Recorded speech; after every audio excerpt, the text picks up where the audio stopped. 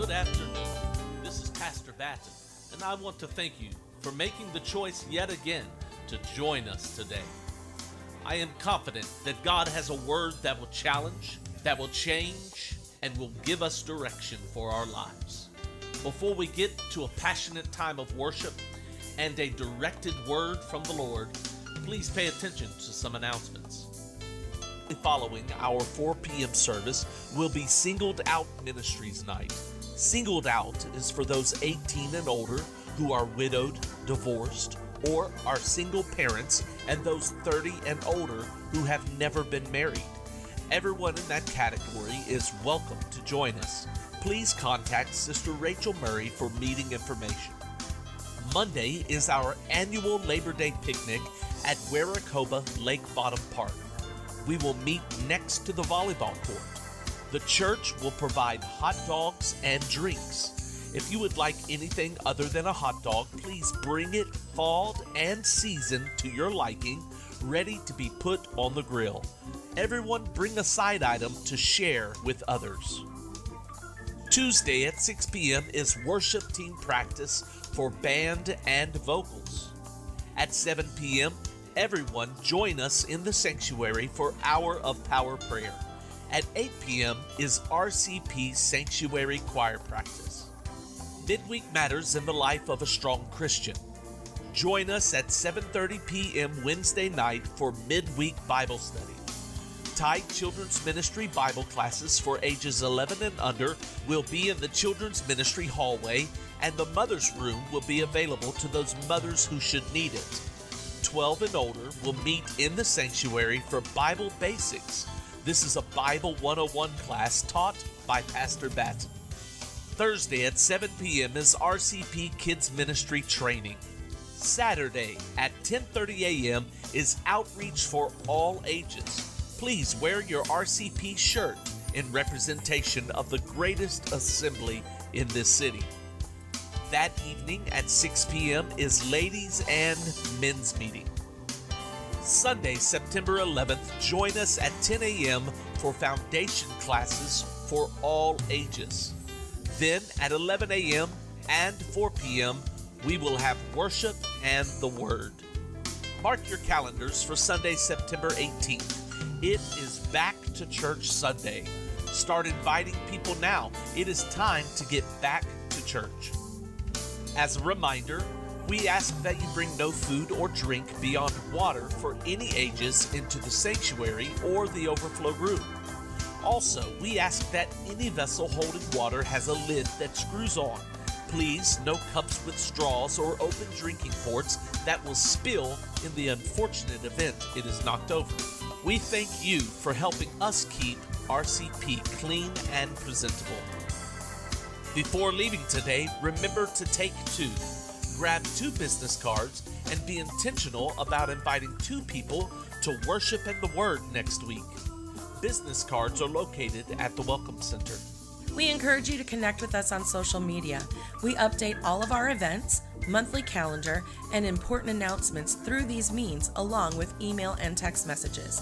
If you are not currently receiving emails or text messages, please grab your phone and send a quick text message to the RCP Ministry cell at 706-239-7641. Place your first and last name in the text and your correct email. We welcome all of our guests today. Please make sure to fill out guest registration completely. We will not bombard you, but we would like to connect with you.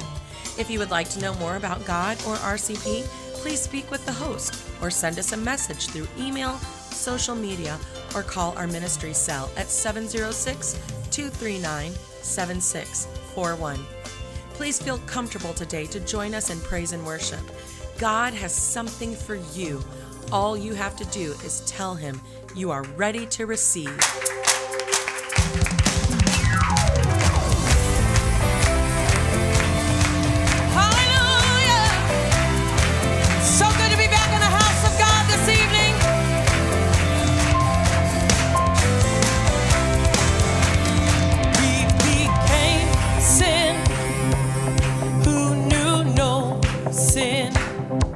That we might become His righteousness.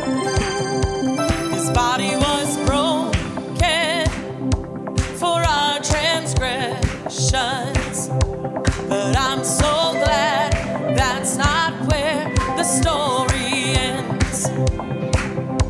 The Lamb that was slain that day rose in victory.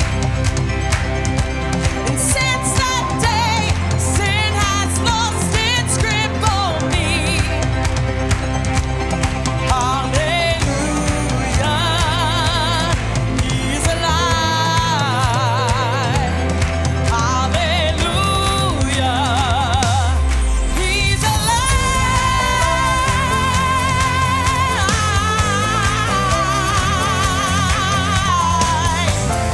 Oh, and I'm thankful. He gave me a reason to dance. Hallelujah. Gave me a reason to dance. Gave me a reason to dance. Hallelujah. Gave me a reason to dance. Who became sin? Who knew no sin? That we might become His righteousness. His body was broken for our transgressions. But I'm so glad that's not where the story ends.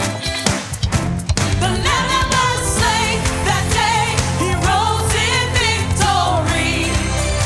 Since that day, sin has lost its grip on me. Hallelujah,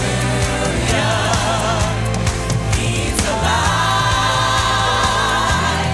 Hallelujah, He's alive. Gave me a reason to dance. Hallelujah, gave me a reason to dance. Gave me a reason to dance. Hallelujah, gave me a reason to dance. Gave me a reason to dance. Hallelujah, gave me a reason to dance. Gave me a reason to dance. Hallelujah, gave me a reason to dance. Dancing out of my grave clothes. Who the sun sets free is free indeed. Morning's here and I'm grateful for the Savior got up in victory. Dancing out of my grave clothes. Who the sun sets free is free indeed. Morning's here and I'm grateful for the Savior got up in victory. Dancing out of my grave clothes. Who the sun sets free is free indeed. Morning's here and I'm grateful for the Savior got up in victory. Dancing out of my grave clothes. Who the sun sets free is free indeed. Morning's here and I'm grateful for the Savior got up in victory. Come on, are you thankful this evening that the Lord made a way out of no way, a way to leave your past behind, that you can get up and be alive? Hallelujah! He is alive. He is alive. Hallelujah! He is alive. He is alive. Hallelujah! He is alive. He is alive. Hallelujah. He is alive. He is alive. Hallelujah. He is alive. He is alive. Hallelujah. He is alive. He is alive. Hey, hey, hey. Hallelujah. Thank you, Jesus.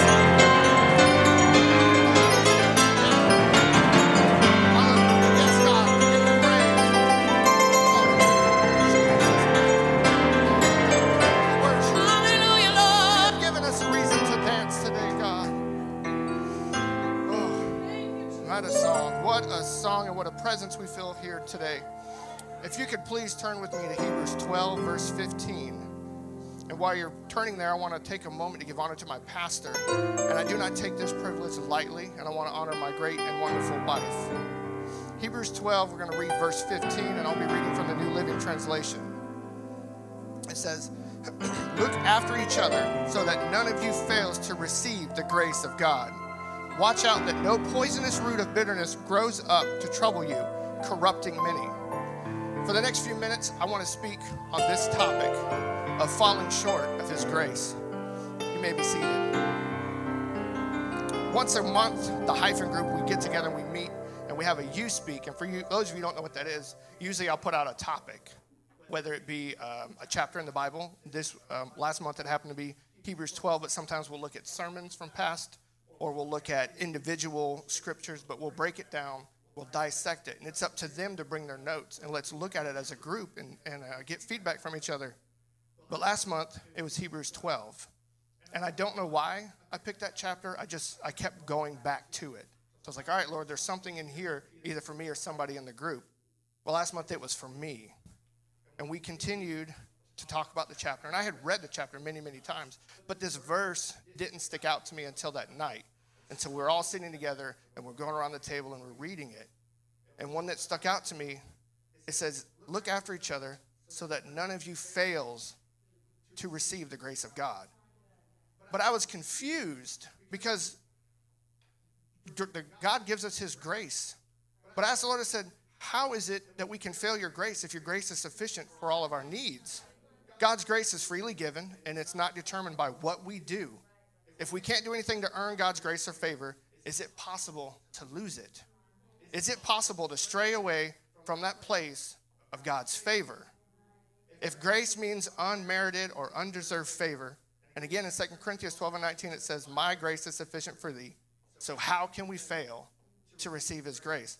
I mulled it over for days. I mean, even in the You Speak, we spent 10 or 15 minutes just on this one little portion of failing to receive His grace until it finally hit me, and it was so simple, is that His grace doesn't fail us. We fail His grace. But how do we fail that grace? Bitterness is the first one. In verse 15, it says, watch out that no poisonous root of bitterness grows up to trouble you, corrupting many. Here, bitterness is equated to a poisonous root. The Strong's Concordance says bitterness is a resentful spirit. And a resentful spirit is a feeling of being treated unfairly. That right there, you could probably preach another 20-minute sermon on just that one little bit. But bitterness in our own lives starts slowly. Someone offends you. Poison's growing. You get passed over for promotion at work. That poison is spreading. Because don't get it wrong, bitterness will creep in on both sides, spiritually and in the carnal realm. Then after all of that hurt, somebody in the church offends you, or a pastor says something that you don't quite agree with. And all of a sudden now you're questioning sound biblical doctrine. You're questioning teaching that you've looked at and realized as a child that this was the truth. But because of bitterness, you don't know what to believe anymore. Because bitterness, and hear me, bitterness will always lead to error. Ephesians 4:31 and 32 says, get rid of all bitterness, rage, anger, harsh words, and slander, as well as all types of evil behavior. Instead, be kind to each other, tenderhearted, forgiving one another, just as God through Christ has forgiven you. Another thing that causes us to fail His grace is unforgiveness. Matthew 6 and 14 says, if you forgive those who sin against you, your heavenly Father will forgive you. But if you refuse to forgive others, your Father will not forgive your sins. Forgiveness is essential to our daily walk. And how can we expect to receive God's grace when we can't give it to one another? We must forgive one another. We must extend that same grace to others. And lastly, carnality will keep us from God's grace. Romans 8:5 and 6, for they that are after the flesh do mind the things of the flesh, but they that are after the Spirit mind things of the Spirit. For to be carnally minded is death, but to be spiritually minded is life and peace. The writer of Hebrews talks in the very beginning of chapter 15 that we are not to do this alone. It says, for we should look to one another. We are to help one another through this life. You know, Brother Joseph, if you see me failing, if you see that I'm failing God's grace, or if you see that there's a part of my life that is not quite right, that may be affecting me and affecting my leadership, it's your job. It is your charge to come find me and bring to me and say, brother, you are failing his grace today. But it's also, we must extend grace to others. In Galatians 6:1, it says, dear brothers and sisters, if another believer is overcome by sin, you who are godly should gently and humbly help that person back onto the right path. And be careful not to fail into the same temptation yourself. As the worship team comes, it is time for this church to rise up. It is time for this church to rise up as warriors of peace, warriors of grace, warriors that people will come together and say, brother, I've got you. Sister, I've got you. Because his grace is sufficient for me, it's sufficient for you. So as the worship team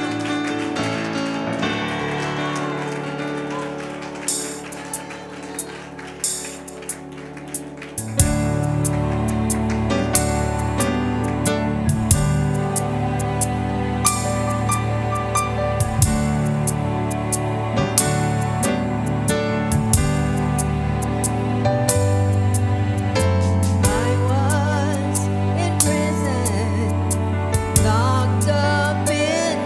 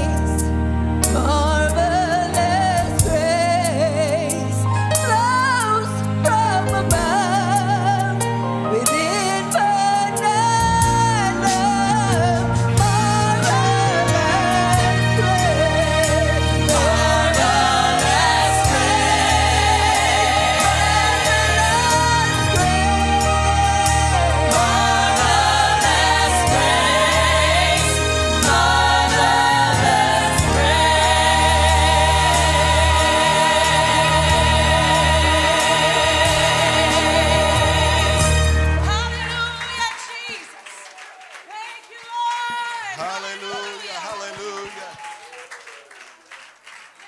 Thank you, Jesus. Amen. Don't it feel wonderful to be back in church on a Sunday night? Amen. Praise God. Such an expectation in this house tonight. Hallelujah.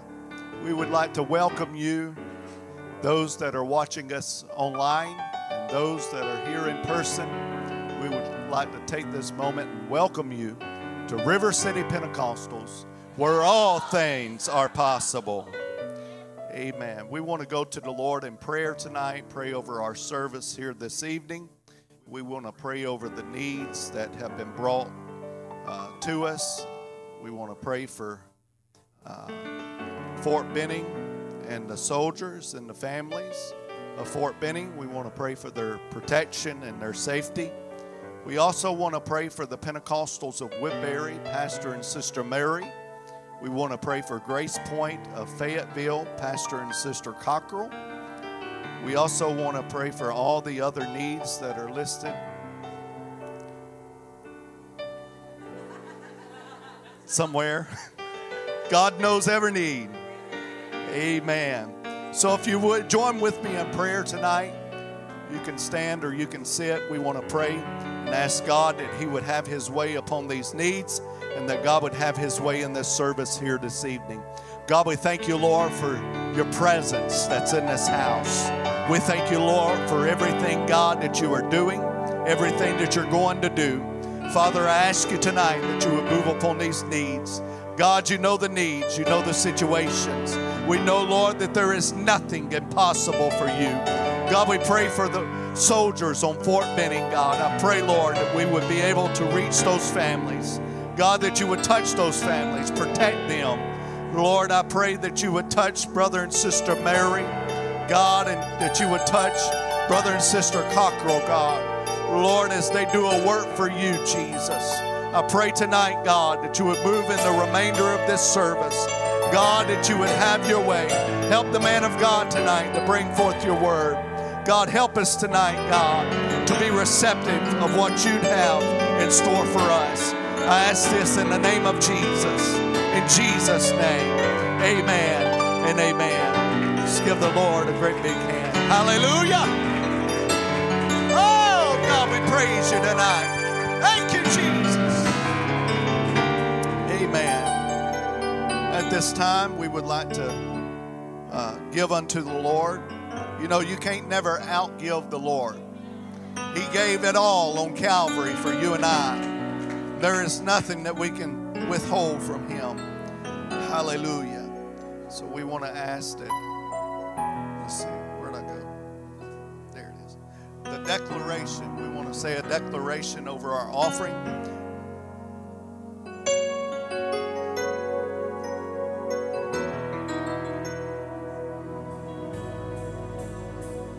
Upon the authority of your word I have given, and it shall be given to me, pressed down, shaken together, and running over. I am a tither. I bring my tithe today into your storehouse. Therefore the enemy is rebuked, and the curse is broken. I live under an open heaven. You pour out upon me such a blessing. There is not enough room to receive it. We receive jobs and better jobs, raises and bonuses, sales and commissions, benefits and settlements, estates and inheritances, interest and income, rebates and returns, checks in the mail, gifts and surprises, bills paid off, and debts demolished, royalties received. My whole family will be saved and walking with God, perfect health and abundance to walk in divine favor and blessings. I am blessed going in, I am blessed going out. All that I do will prosper. In Jesus' name, amen. Come on, let's put a praise on it tonight. If you believe that, won't you praise the Lord? Hallelujah. Praise God. As it is our custom, in accordance with Scripture, we like to bring our gift unto the Lord. So please follow direction of our host. If you don't have anything to give financially, please take this time to greet someone in Jesus' name.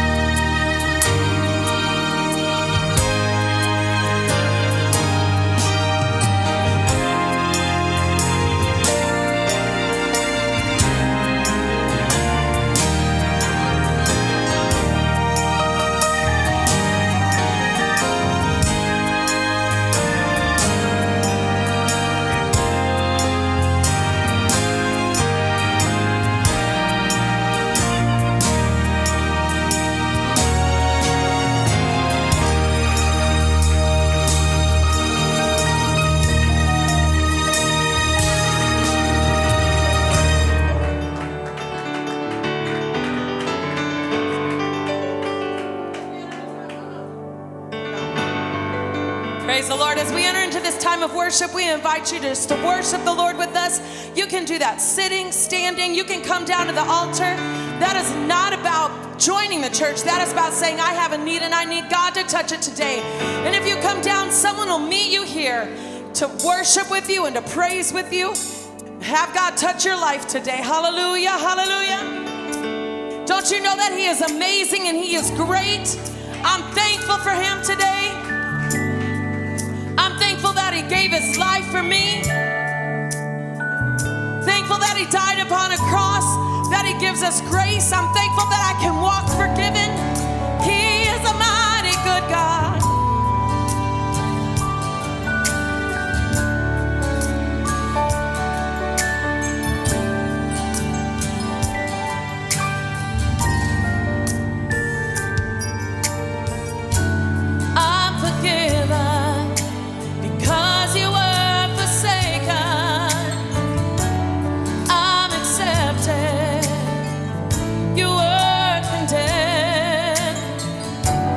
I'm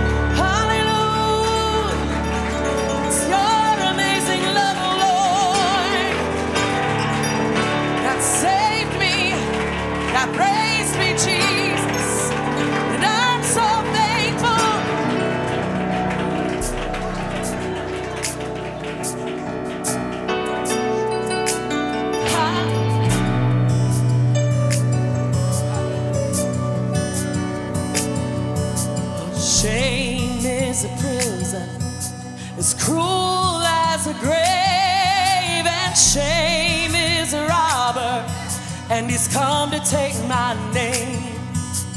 Love is my redeemer, lifting me up from the ground, and love is the power where my freedom song is found. There ain't no grave gonna hold my body down.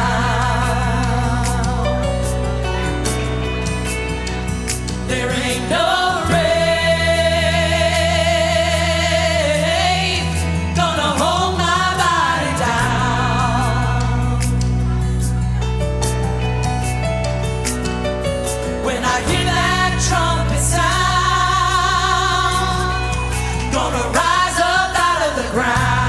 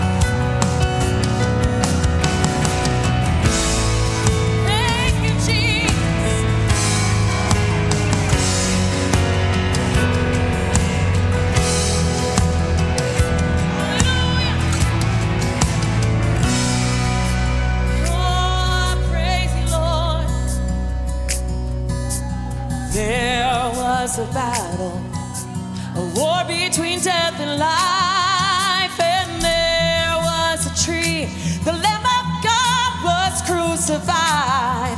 And he went on down to hell, and he took back every key. And he rose up as a lion, and he's setting all the captives free. There ain't no grave could hold his body down. There ain't no grave could hold his body down. When he heard the trumpet sound, when he heard the trumpet sound, he rose up out of the ground. He rose up out of the ground. There ain't no grave could hold his body down. There ain't no grave that's gonna hold my body down. There ain't no grave that's gonna hold my body down.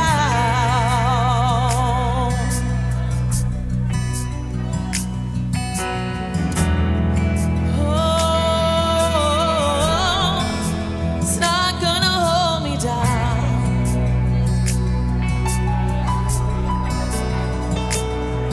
For if you walked out of the grave, I'm walking too. Woo! If you walked out of the grave, I'm walking too. Jesus. If you walked out of the grave, I'm walking too.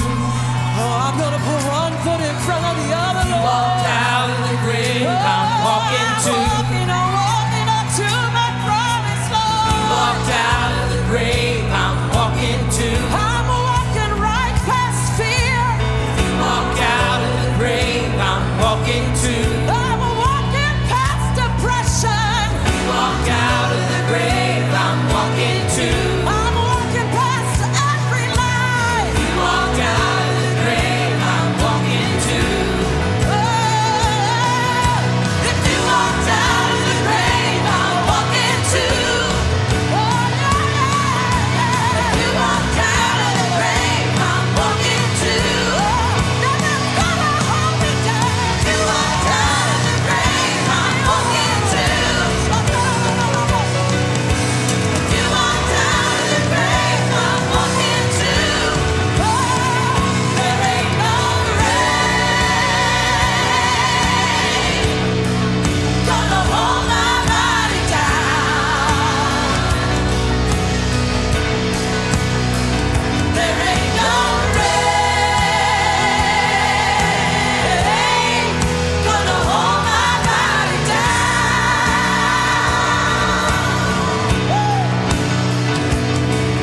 When I hear that trumpet sound, gonna rise up out of the ground. There ain't no grave gonna hold my body down. And declare it one more time. If you walked out of the grave, I'm walking too. Come on, just believe it right here. If you walked out of the grave, I'm walking too. Oh, if you walked out of the grave, I'm walking too. Come on, walk right past the enemy of your soul that's come to destroy you. Walked out of the grave, I'm walking Walk right too. past the spirit of suicide. Walk right past the Walked spirit out of of the cancer. grave, I'm Walk walking right too. past the disease today.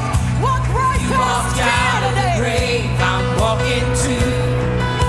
Oh, if you walked out, Lord. You walked out of the grave, I'm walking too. Yeah, yeah. You walked out of the grave, I'm walking too. Oh, if you walked out, yeah. You walked out of the grave, I'm walking too. Putting my foot down.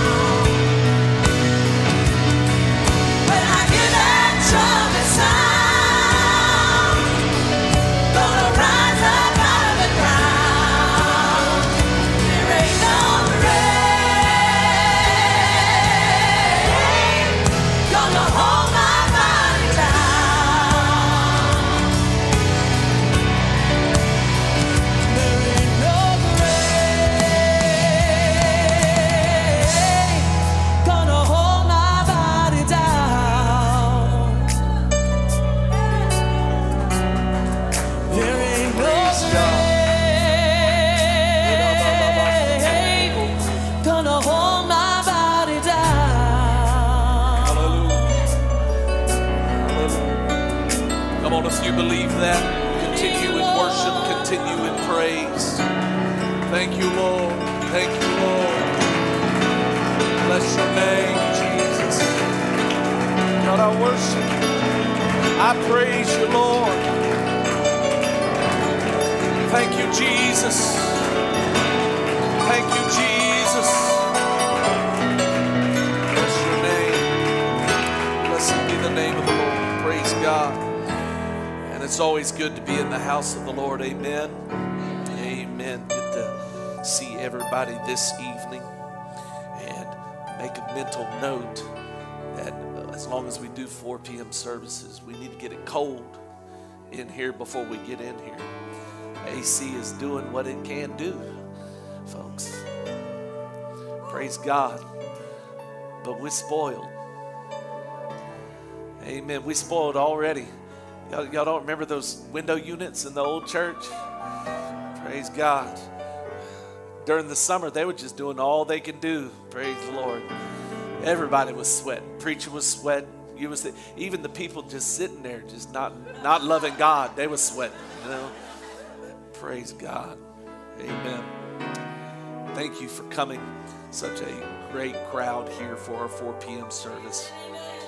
We are going to start a series tonight that I'm not too sure people are ready for. Amen. But here's the issue. When Adam and Eve were, and y'all can bring that on, Adam and Eve were hiding, ready or not, God was coming. Amen. God was coming. So we've got to be able to deal with some issues. Now, before we get into it, while they set this up, it's amazing. I'm setting this up and there's like one part that I'll need it in. But Sunday nights, one reason why I struggle doing this on Sunday nights is because the format you kind of have to have. You can't preach this. We just got to get into it and dig. All right? And the problem is that I call it dirty digging, because you got to be willing to get into the mess and the muck and the mire in order to get better. Jesus called and said, Lazarus, come forth. Lazarus had resurrection power, yet he was still in dead man's clothes. And oftentimes we get filled with the Holy Ghost and we just think, praise God, that's it, I'm done. And that's just the beginning. That's just the beginning. So we're starting a series on shame, and not particular just telling you what shame is, so you can look in your own life and go, ow, yeah, that hurts. But it's kind of, Jesus looked at the lame man and said, wilt thou be made whole? In other words, Jesus said, I've got the power to heal you. The question is, do you want to be healed? Do you want to be healed? In one of our ladies' sessions, during ladies, there was one particular lady who was coming to our church. They were talking about this kind of issue and some shame issues. And she said, I would rather not revisit that. Which tells me, ding, ding, ding, you don't want to go back there. But you will hear this a lot. If you still feel it, then God hasn't healed it. If you don't want to think about something because it hurts, guess what? It's not healed. Well, it's not bothering. I beg to differ. It is bothering you. Okay? So we're going to talk about shame. So let's pray and let's go through this. There will be time at the end of this for you to pray. I am going to tell you, there's something about praying in the Spirit. It renews your mind. We will talk about that renewing of the mind. You can't just get pansy prayers and be healed. No, you've got to get to where you're like, I've got to get this out. I I had a boil on my leg one time and they lanced it. Believe me, I made sounds. Because they not only lanced it, they had to push all that infection out. And I'm telling you, I said, all right, you tell me when you're ready to push. He said, all right, now. Ah!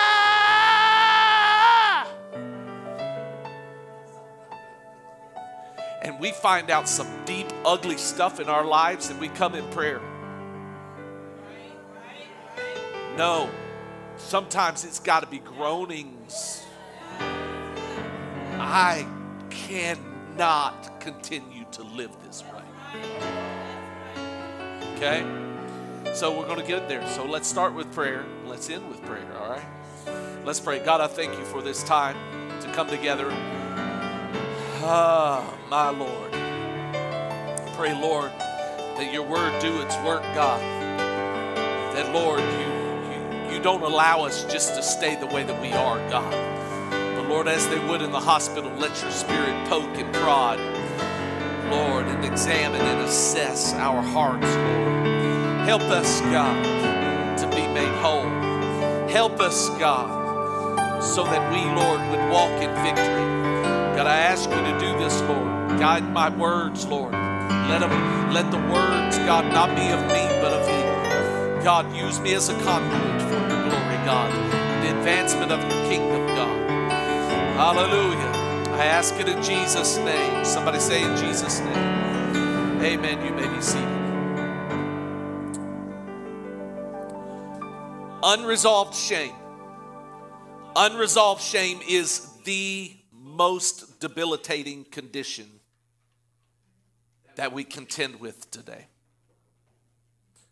It is the root of most Christian inconsistency. Most inconsistencies within Christians and their walk is because of unresolved shame. It is the primary reason why we do not pray. It is the foundational reason why people backslide. So what we're going to do is we're going to examine shame. We're going to examine its effects on our lives and on God's people. And we're pretty much going to do as God does in his word. We're going to start from the end before we get to the beginning. So what is the most important result for the church when the people of God are free from shame? What is that most important? Why is it important for us to be free from shame? Now, when I go into this, a lot of people are going to say, oh, pastor's gone into psychobabble. I have had one psychology class in my life. One. And it was one of my favorite classes, but I don't remember a whole lot of it because the dude loved to talk about Freud, and that's some twisted stuff. So what I'm telling you is that there is enough within the Word of God to deal with shame. Okay? So what is the reason? Well, here it is. The removal or the dealing with shame in the lives of God's people, it is the last step before the promised outpouring of the Holy Ghost in the last days. What is holding up the outpouring of God's Spirit? People of God not wanting to be healed of shame. That is what's holding it up. Well, if God binds himself by his word. He will back up his word. So where do we see this in the word of God? Joel, the 2nd chapter, the 25th through the 28th verse. Joel 2, verse 25 through 28. It says, and I will restore to you the years that the locust hath eaten, the cankerworm, and the caterpillar, and the palmer worm, my great army which I sent among you. And ye shall eat in plenty, and be satisfied, and praise the name of the Lord your God, that hath dealt wondrously with you. And my people shall never be ashamed. And ye shall know that I am in the midst of Israel, and that I am the Lord your God, and none else, and my people shall never be ashamed. And it shall come to pass afterward, and I will pour out my spirit upon all flesh. And your sons and your daughters shall prophesy. Your old men shall dream dreams. Your young men shall see visions. Twice in this text, the Lord promised that his people would never be ashamed. How do we get there? How do we, as his people, get to that place today where we are not ashamed? Also, how do we receive this promise of the outpouring that shall come to pass afterward? After what? We see it's after restoration of years that were taken from us. We see that it's after God brings us to a place that my people shall never be ashamed. We see that.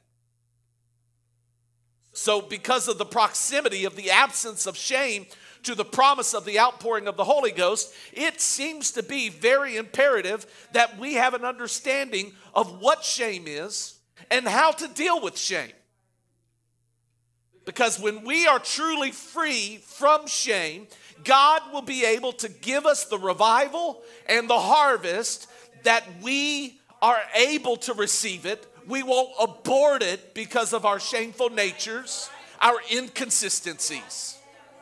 God, why are you not doing it? Why? Why do we see this? Why would it?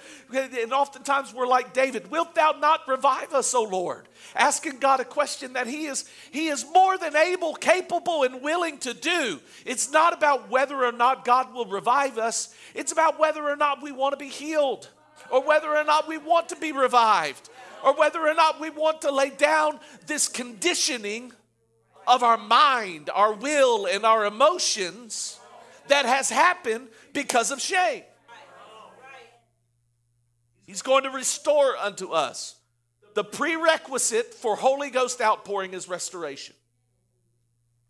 Period.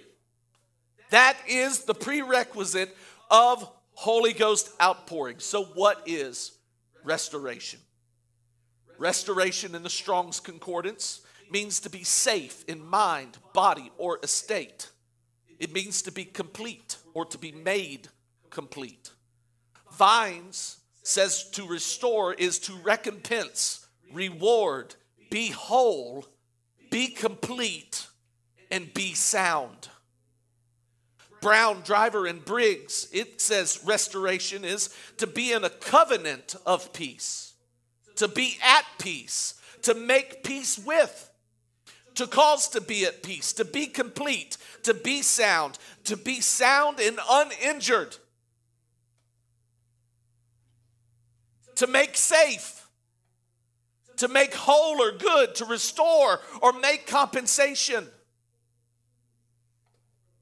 Restoration, God's people being restored, is to make us to the place that we are uninjured. Outpouring shall take place afterwards. Well, let's look at the word afterwards. The word afterwards is actually Hebrew, but it's made up of two words. It's not like our English word afterwards. We know what afterwards means. Afterwards, we'll go eat. Afterwards, but it's a little more complex when you look at the Hebrew word. It's of these two Hebrew words, one achar and one kin. Achar means on the hinder part. It means afterwards. It means on the backside of it. It means what we mean. But there's an extra word that's put in this Hebrew word for afterwards. It's kin. And kin means to set upright, to be made just, to be made rightfully so. How about this? To be made right in various applications in manner of time and relation. A complete word study dictionary puts this word kin in. It's a word derived from the verb meaning to stand upright and to be established, to be made correct. Brown, Driver, and Briggs puts that word kin as right, just, righteous, honest, true.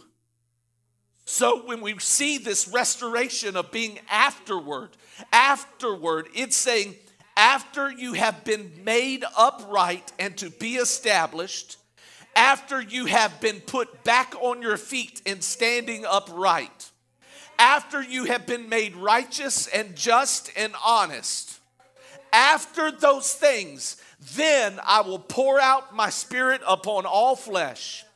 I'm telling you, it is time, high time, and past time for us to walk into the restoration that God wants us to walk into.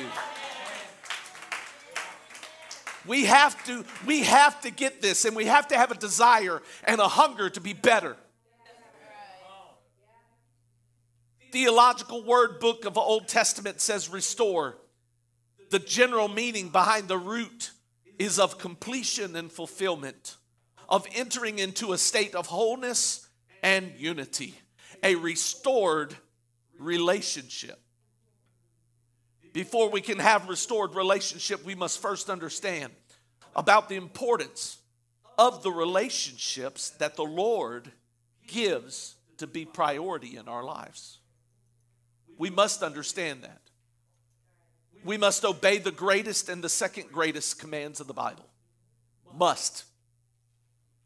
If we are going to please God and we are going to be His children, we've got to, have to obey fully the first and the second commandments. Those greatest. Actually, in one passage of Scripture, he says, there is no greater commandment than these. In other words, he was saying you can't separate one from the other.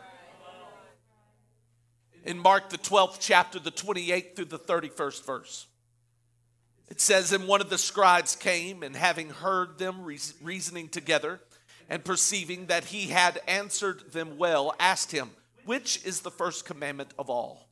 And Jesus answered him, the first of all the commandments is, Hear, O Israel, the Lord our God is one Lord. And thou shalt love the Lord thy God with all thy heart, and with all thy soul, and with all thy mind, and with all thy strength. This is the first commandment. And the second commandment is like, namely this, thou shalt love thy neighbor as thyself. There is none other commandment greater than these. He puts them together as one commandment. He says you can't separate it from the other. You can't say you love God and not love your neighbor. But in these two commandments, if you want to put them as two, there is defined three fundamental relationships in life. The first relationship is my relationship with God. The other relationship is my relationship with others. And there is another relationship that is in there. It is my relationship with myself. He says you've got to love your neighbor as you love yourself. The pivotal relationship of these three is the way that we feel about ourselves. Whether or not I'm able to love myself affects my ability to love God, and it affects my ability to love others. This is a huge issue in the church because we've got a lot of people, once again, that have resurrection power. They've received the Holy Ghost, but we put a low price on ourselves when He put a high price on us.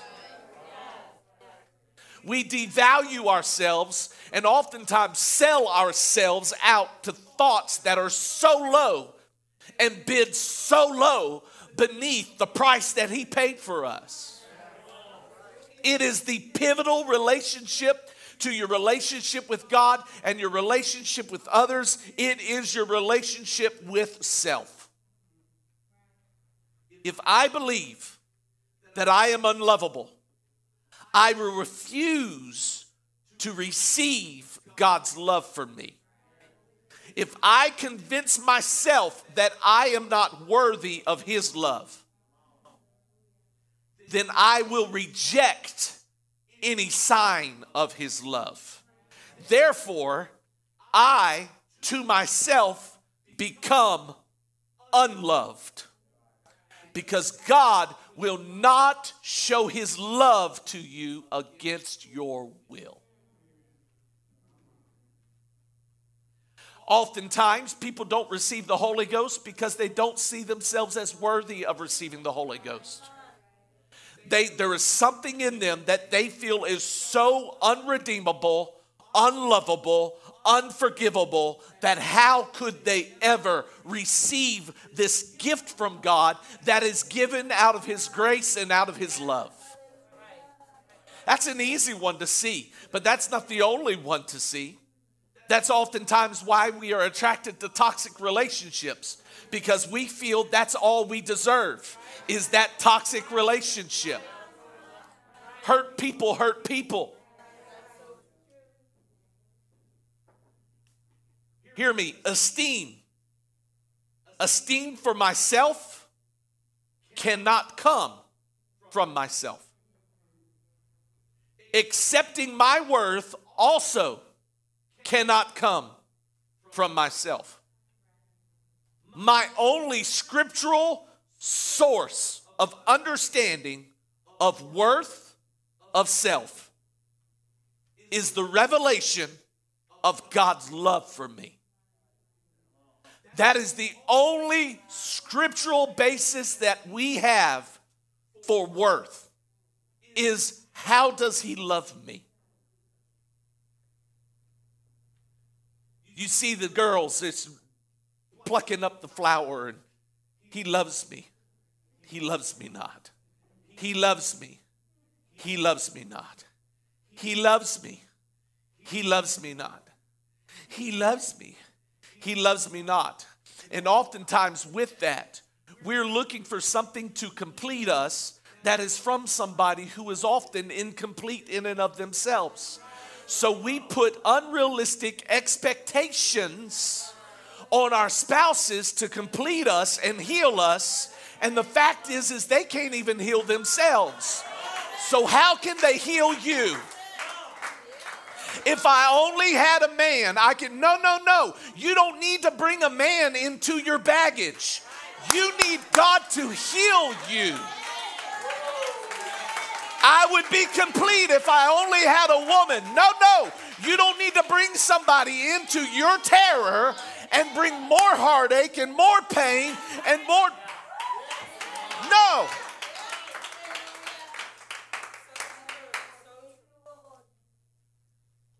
It is true in marriage, it is true in life that we create our own beast. And oftentimes the beasts that we create are out of unresolved issues and shame in our lives. The fact of the matter is we cannot get our own self-esteem. We have to have it in something in God and in God's love. We must be worth a whole lot. We must be worth a tremendous amount because he chose to die for every one of us. That's the price he paid. How do you put a price on that? That is priceless. And once again, why do we prostitute our worth to low thoughts when he gave us the highest price? His value of us is where we receive love, and we do not know how to love unless we can receive his love. It's his value for us. 1 John, the 3rd chapter, the 16th verse, it says, "Hereby perceive we the love of God, because he laid down his life for us, and we ought to lay down our lives for the brethren." Why do we not lay down our lives for one another? Because we haven't fully received the fact that he laid down his life for us. Romans, the 8th chapter, the 31st through the 32nd verse says, "What shall we say then to these things? If God be for us, who can be against us? He that spared not his own son, but delivered him up for us all, how shall he not with him also freely give us all things? All things. Accepting God's love without reservation is the channel through which I receive everything that God does for me, naturally or spiritually. Does everybody get that? Us being able, having the capacity, getting healed to where we can accept God's love without reservation. That is the channel through which we will receive everything God does for us. The reason why we say that's too good to be true is we don't think we're worth good things. We don't think we're worth good things because we haven't fully received his love for us. If we really received his love for us, we would look at even the best things and say, that's not good enough to be true. God loves me beyond that. God loves me more than that. And it's not that I'm entitled, it's that I'm loved. Do you hear me? I can receive good things physically. I can receive good things spiritually because I know that he loves me. His love put the price tag for me. We've got to be able to accept that love. 1 John, the 4th chapter, the 19th verse. It says, we love him because he first loved us. The Living Bible, that same verse says, so you see, our love of him comes as a result of his loving us first. The Bible in basic English says we have the power of loving because he first had love for us. The complete Jewish Bible says we ourselves love now because he loved us first, which means you don't know what love is until you can receive the love of God. If you can't receive the love of God fully, you will always fall for love that is not his, that is not in line with his. It will always be incomplete, always be insufficient. It's knowing I know how to love people because I am able to receive how he loved me. Let's get this right. Let's get this true, okay? A man that's married to his wife, he will not be able to truly show that wife true love and the love that needs to be shown if he himself has not received God's love for him, does not believe that God loves him that much or that he can be that loved.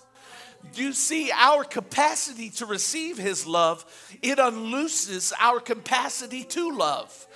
It is in direct correlation. So if our capacity to receive his love for us is restricted, then there's a restricted amount of love we can show. We only know how to love the way we receive his love for us. The reason why we have people in the church that have a hard time forgiving is because they have a hard time realizing and receiving that they themselves have been forgiven. Has he really we can preach about it and we can talk about it, but oftentimes we walk like we are not forgiven. We talk like we're not forgiven. Our inconsistent attitudes and spirits, everything. You know what it is? Listen, you don't come in here on a Sunday and me just tap you on the back and say, hey, what are you thinking about right now? What did you wake up thinking about right now? I don't have to do that. There's no reason to do that kind of stuff because we don't like to know that anybody's digging in our laundry. But oftentimes we wake up thinking the wrong things. We went to bed thinking the wrong things, thinking about something we did before BC, before Christ, and it's got consumed us, and we wake up and it puts us in a foul mood. Now we're inconsistent, and it's hard for us to show any love towards anybody else because we can't receive and truly believe that God's forgiven that mess. He's put me upright. Let it rain, Jesus. His love is the conduit through which all of his blessings flow to us. His love. If I will not allow him to love me unconditionally, he cannot save me. He cannot heal me. He cannot supply my needs. He cannot answer my prayers. Because I have put a restriction on what I can receive from him. He will not meet my needs for the purpose of enabling me to feel that I have earned something from him. Does everybody get this? God will not just meet your needs just so you can be enabled and say that you've earned something from him. Let's put it this way. God only meets our needs to communicate to us how he feels about us.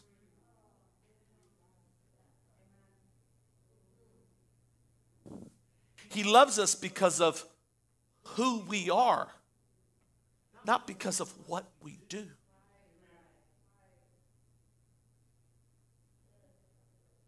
We talk about these 5 love languages and all those kind of things, and I love the funny thing that's come out where somebody has identified like 35 different love languages, and it's like Starbucks is one of the love languages and all that. But I love it. We talk about these 5 love languages. What is God's love language? Can anybody identify what God's love language is? Can anybody really tell me what his love language? Do you think that your acts of service will communicate to him anything that will make him love you anymore? And the reason why we continue to, oh my Lord have mercy.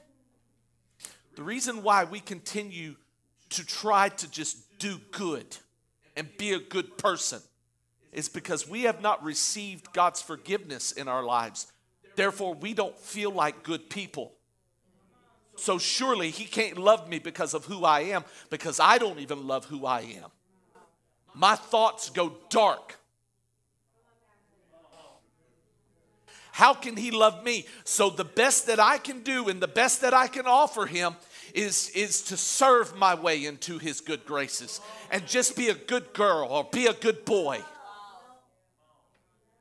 And the fact of the matter is, God loves you, hear me, for who you are. Right now, he loves you for who you are. There is not an amount of sin that could overcome his grace and his love for you. So there's not an amount of righteous deeds that can make him love you anymore. Who you are, bumps, bruises, everything. He loves every bit of it.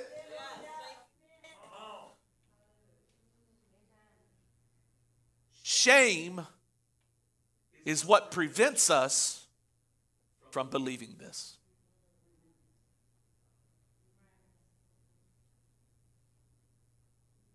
I wonder if we can pray right now.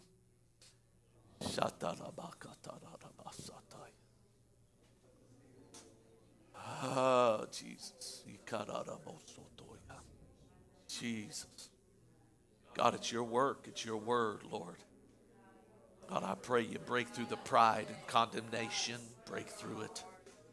God, help us to receive your word, Lord. Hallelujah. Hallelujah. Here's the crux of it. My performance does not produce relationship. My relationship with him produces performance. And oftentimes we get burnt out in serving him because we've got it twisted. We think that my performance is what produces a relationship with him. And that's not true. And oftentimes that's all we have because we don't have prayer lives because we have shame. So the best we can offer him is our performance, but it's inadequate. It's a relationship, a true relationship with him that produces performance in our lives. My capability for loving others is severely diminished when I do not love myself. Severely diminished when I do not love myself. Amen. And guess what? Your capability of receiving love from others is severely diminished when you don't love yourself. That's why there are people in this church that I can come up and I can give you a compliment and tell you, you did an awesome job tonight. And you will face it with some like sarcasm or snarky remark or a look or something. You know why? You don't know how to receive that. Why do you not know how to receive that? Because there's something broken. You can't receive it because you don't believe it. You don't believe it about yourself. Mark the 12th chapter, the 31st verse. It's when it says, and the second is like, namely this, thou shalt love thy neighbor as thyself. There is none other commandment greater than these. The Living Bible says, you must love others as much as yourself. Today's English version says, love your neighbor as you love yourself. The Message Bible says, love others as well as you love yourself. Easy to read Bible. I need to read through that for a year. Love your neighbor the same as you love yourself. Contemporary English version says, love others as much as you love yourself. I mean, can you get any clearer than that? Loving others is the fundamental element for revival. Loving others is the fundamental element for revival. If my inability to let God help me to love myself hinders His ability to love others through me, then my shame has now become an impassable roadblock to revival. Because I am incapable of loving other people. So what it is saying is the outpouring of Joel 2:28 that we began with, that promise, it is only promised after we have restoration to wholeness. To where not only can I receive God's love for me, but I can look myself in the mirror and legitimately say, you are forgiven, you are whole, you are anointed, you are loved, you're going to do something great for God because you are a child of the King. Until we legitimately have love for ourselves, what we do is we try to fill it with stuff. Anybody ever seen anything with hoarders? I worked in hoarders. The issue is that everything everything has meaning. Everything. They're trying to fill a hole that is only meant for God, and so they just keep pulling. To move something is to just do great harm to them. No. I need that. I need that because they're trying to find completion in stuff. I mean, literally, I've gone into houses where they needed the dishwasher replaced, and they had aisles, stacks of magazines and papers this big. And I'm like, this needs to be this big. And I started moving stuff, and they freaked out. Because they're trying to find completeness and wholeness in stuff that will never make you whole. It will never do it. So if I'm not able to help others and I'm not able to love others because of how I've received the love of God, then I then become a hindrance to the outpouring. So the question is, what needs to be restored? What really needs to be restored? Do you believe that God has created us in His image and in His likeness? Genesis 1:26 and 27, it says, and God said, let us make man in our image after our likeness, and let them have dominion over the fish of the sea, and over the fowl of the air, and over the cattle, and over all the earth, and over every creeping thing that creepeth upon the earth. So God created man in His own image. In the image of God created He him. Male and female created He them. 1 Corinthians 11:7 says, for a man indeed ought not to cover his head, for as much as he is the image and glory of God, but the woman is the glory of the man. The image, Strong says, the likeness, the representation, the resemblance. Another image in Vine says the word involves the two ideas of representation, but also manifestation. What it's saying is that image is not merely just the external resemblance, but the manifested image of God that can only come from internally. That we were not only created in his image externally, we were in the beginning before the fall created in his image in our mind, in our soul, our thinking, our will, our emotions was all manifestation of the image of God.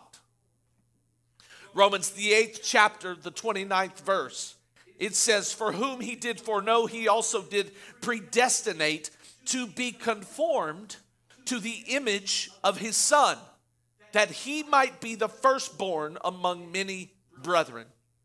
That word conformed into the image of his Son means jointly formed, similar, and fashioned like unto. It also means having the same form as another. The verb here has more special reference to that which is essential in character and thus complete or durable, not merely the form or outline. We have been conformed to the image of his Son. What it's saying is that it's not just conformed on the outside. It's not just outward conformity. What he's saying is, I've given you power that you would also be conformed in your character, in your nature, so that you would be durable and complete. The reason why we're so inconsistent is because we have oftentimes conformed to outward things, but we have yet to be conformed to the nature of God, to the character of God, to his attributes. That's why the Bible says, do not render evil for evil. What it's saying is, no, the world's going to tell you that if somebody does something to you, then you have a right to do that back to them.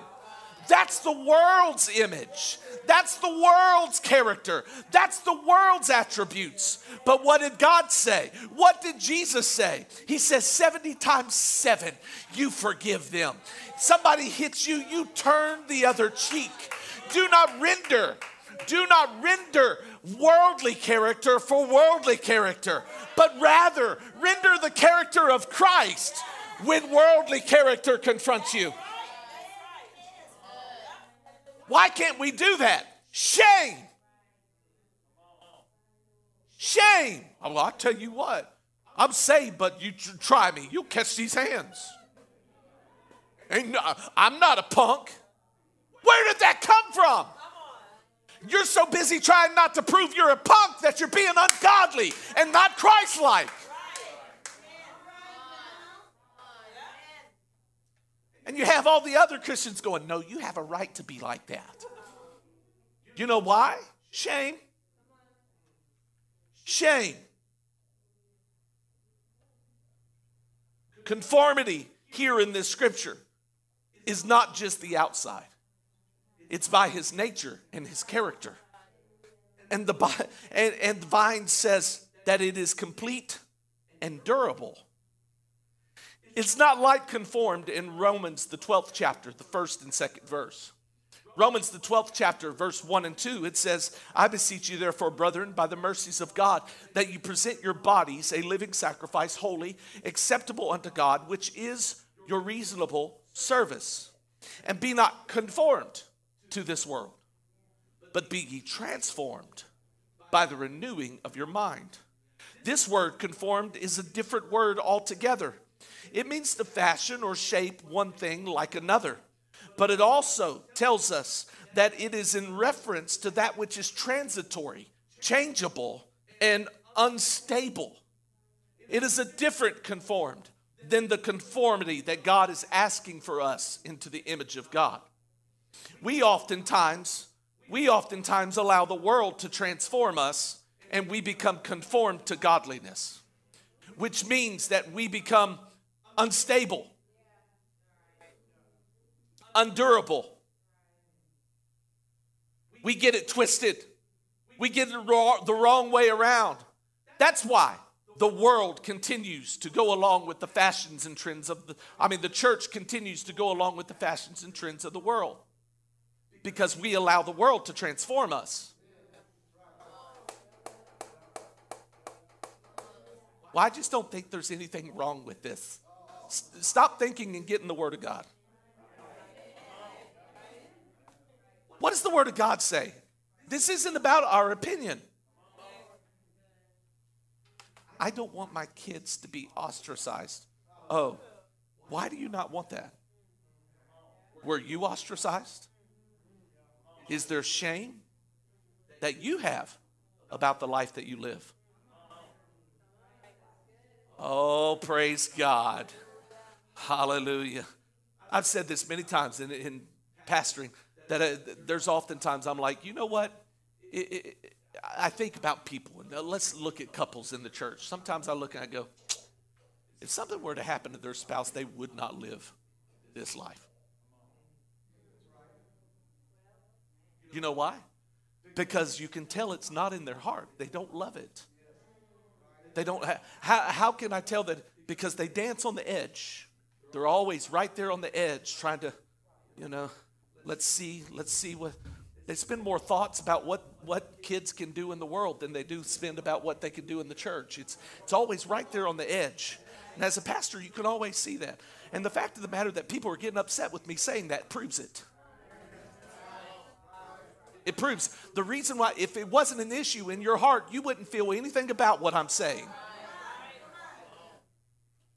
Does that hurt? That was the doctor going, does that hurt?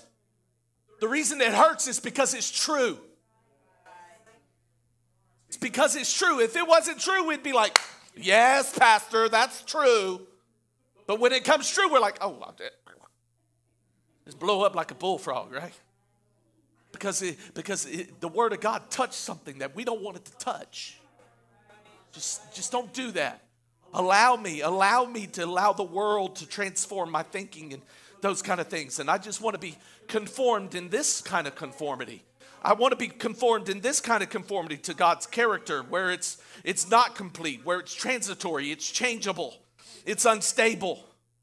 But God is wanting to transform us, to conform us, to restore us to something that is unchangeable. It is durable. It is durable. Why do we need? Why? Why do we need to be conformed into His image? It may sound like a silly question. But the fact is that Proverbs tells us that as a man thinketh in his heart, so is he. In other words, what a man thinks about himself, that is his truth. You'll hear me say this oftentimes. Perception is just as real as reality. I love it when I'm talking to people and they're like, no, this is what they meant. Are you sure? Yes, I'm sure. Okay, would you stand before God and say that you're sure without talking to them about their intention? No, the reason why you're sure is because your perception is your reality. So we freely, in order to justify how we feel at that particular time, we freely twist and filter what we have received to justify how we feel. To justify actions. Thoughts produce actions. Wrong thinking will produce wrong actions. My feelings about myself produce wrong thoughts about myself. Do you hear that? It's all there. Wrong thoughts. Thus, I cannot do the will of God when my thinking is wrong about myself. You called me to do what? Gideon? What he was dealing with Gideon was his thoughts about himself. I've got to deal with how you're thinking. I can't take you into what I've called you to do until your thinking lines up to me. Children of Israel, 40 years in the wilderness. Why? Because their thinking about what they can do in Christ was wrong. Wasted time in the church because people have wrong thinking about themselves. Therefore, the promise is held up. It's all there. I must be transformed into his image of me so that I will think the thoughts that he wants me to think. What will this do? If I'm thinking the thoughts that God wants me to think, then I'm able to do what God has asked me to do. That's the way it is. If I am thinking what he thought about me, and I'm thinking the thoughts that he wants me to think, then I'm not going to have a problem doing what God has asked me to do. We've got to walk into his character. Now, y'all have seen this. Some people haven't. 3 parts of man, the trichotomy of man. Okay, this is you. Some of you may feel that way. I feel that way often. The trichotomy, 3 parts of man: spirit, soul, flesh. Now, when we are born mortal men or death-doomed men, which means that your spirit here, it is dead in trespasses and sins.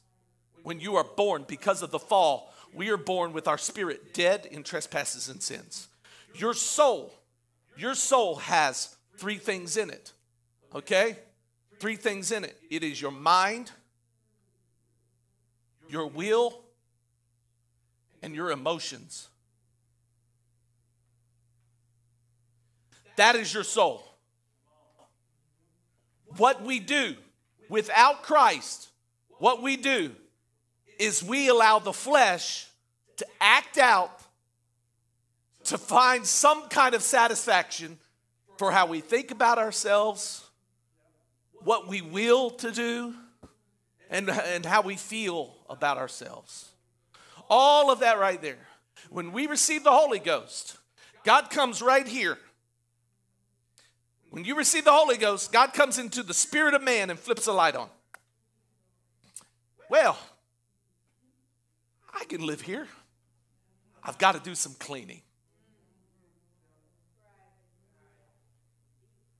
Most people, and I would dare say some people here tonight, that's as far as you have gotten in your relationship with God. He's living there, and he's trying to clean up. But you don't want him to mess with your soul. Truly, it is about saving the souls of men. Because, yes, God, I'll conform to whatever you want on the outside. Just don't mess with the way I think about myself. Don't mess with the way I feel about myself. And don't mess with my will. I want to do what I want to do. You just stay in the spirit realm to where every now and then I can come in and speak in tongues and lick my spiritual lollipop and say that I have a relationship with God. And God, I will do all these acts of service on the outside to show you that I love you. But don't mess with this part right here. But Jesus is truly on the inside, working towards the outside. So he's trying to heal us in our mind, our will, and the... Now, I don't have time to go into this, but your will is where pride resides. Anytime something happens to you that is hurtful or harmful, anytime somebody has done you wrong or somebody has done trauma in your life, you begin to form prideful thoughts in your life. I will do this. I will never be in this position again. I will never love somebody like that again. I will never. It's an element of pride. That's where pride resides. Your mind is where the bully of shame happens. Your mind is where condemnation is. That's why your thoughts begin to beat up on you. Your thoughts about what happened 20 years ago, you begin to condemnation just beats up and tells you, you're worthless, you're a nobody, you can't do anything for. That's where condemnation, but your emotions, that's where shame dwells. Because shame is the emotion of sin. Shame. And they work together. They're the unholy trinity. This right here is the perverted or twisted state of the soul of man, where pride, condemnation, and shame dwells. Why is it important that you have no shame? Because You see him, Rafiki. Yes, I'm taking spiritual extrapolations from Lion King. Do not judge me. You see Rafiki, ha ha ha ha. And you see Simba, and Rafiki takes that little staff and goes, wow! Bops Simba on the head. Ow! Why did you do that? It doesn't matter. It's in the past. Right? But Simba's still going, it still hurts. Exactly. What they did to you, it's been years, but it still hurts. What you did and you chose to do. Oftentimes it's the things we do ourselves that hurts the most. You chose to do that action. You chose to put yourself in that predicament. You chose to do those drugs. You chose to get in a drunken stupor. That's why you woke up in that bed and you didn't even know who that was. You chose to do that. It doesn't matter. It's in the past. But here, this is the devil's playground, because if he can keep you all twisted and messed up here, your condemnation will come in. You'll wake up one morning and you'll think, why did that thought hit? But with that thought comes the feeling. All of a sudden you feel embarrassed again. And all of a sudden you start making these declarations again, these prideful declarations going on there. Why is it important? Okay, this is why it's important. Anybody ever had God nudge you to go pray for somebody in public? Just me, okay. God nudge you to go do something in public? The problem is it should produce immediate action. But it's filtered through this messed up area. I don't want to do that. That's going to be embarrassing. You know why you're worried about being embarrassed? Because you've been embarrassed. That's shame. When someone tells you about a deep, dark skeleton in their closet and you get embarrassed for them, the reason you're embarrassed for them is shame. So it's got to be filtered. So why can the outpouring not happen? Because God can't abort what he's wanting to do, because we won't do what he wants us to do. So he's waiting for us to get healed in our emotions and in our mind, and to submit our will to him, to the point that when he directs us to do something, it goes directly through a heart that wants to please him and does what he asks us to do without any thought about being embarrassed or what will they think about me. This is important for us to come into the image of God in every area of our life. By the way, you can find in the scripture when it talks about he was wounded for our transgressions, he was bruised for our iniquities, the chastisement of our peace was upon him, and by his stripes we are healed. If you study that scripture, it is not just for your physical healing and your spiritual salvation. It is every man. The complete work of Calvary is the complete healing and wholeness and restoration of the whole part of you. Why do we not bring prayer requests to the church? Oftentimes we don't bring prayer requests to the church because of our pride. We don't want anybody to know that there's something in us that's incomplete. Why? Because we're incomplete. We're not healed. We've got to walk into his character and what God has for us. It's got to be the saved mind. We've got to cast down imaginations. 2 Corinthians 10, verses 3 through 6. For though we walk in the flesh, we do not war after the flesh. For the weapons of our warfare are not carnal, but mighty through God to the pulling down of strongholds, the casting down imaginations, and every high thing that exalteth itself against the knowledge of God, and bring into captivity every thought to the obedience of Christ. Everybody hearing it? Imaginations, knowledge, thoughts. Over and over, we see that this weapon is to be used not just for spiritual battle, but the war within. 2 Timothy, the 1st chapter, the 7th verse, it says, "For God hath not given us the spirit of fear, but of power and of love and of a sound mind." Strong's says that mind is the intellect, the mind, divine or human, in thought, feeling, or will. Thinking, mind, feeling, emotions, and will. What is this saying?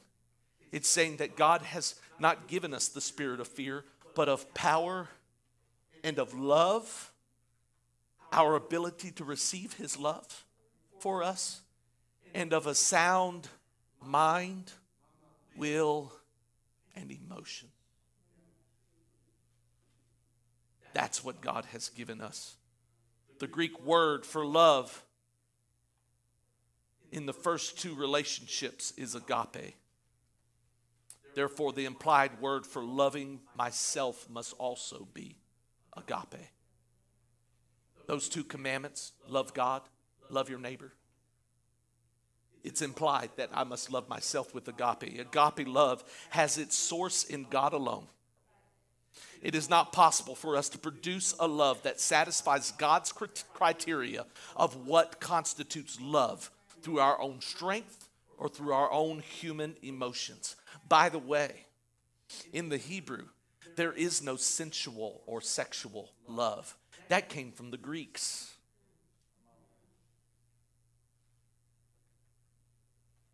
Hello? That came from the heathenistic people who were involved in orgies and all kinds of stuff. Well, praise God. I'm sorry I said words that parents are going to have to explain. Just say it's a bad thing. Agape love, it's God's criteria of love. We must allow God to enable us to love him. How do we know it? We've got to love him. I've got to receive his love. I must allow God to love others through me. It's vitally important that we allow God to help us to love ourselves. To help us to love ourselves.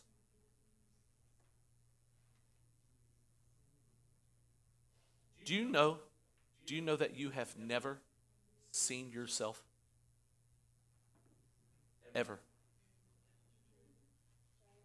You've seen a rendering of yourself. You've seen a picture of yourself. You've seen a reflection of yourself, but you have never seen yourself.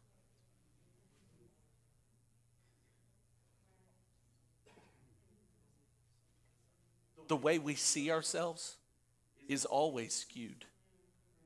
Oftentimes, it's like looking at a funhouse mirror. It's always skewed.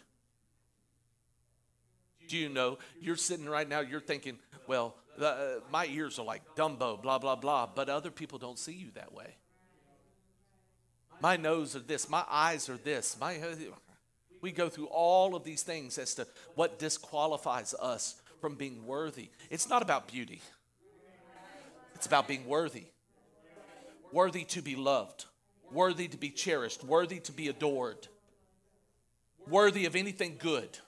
We go through all of these things that disqualify us, yet God sees us, and God loves us, and he loved us enough to pay a high price. To pay a high price.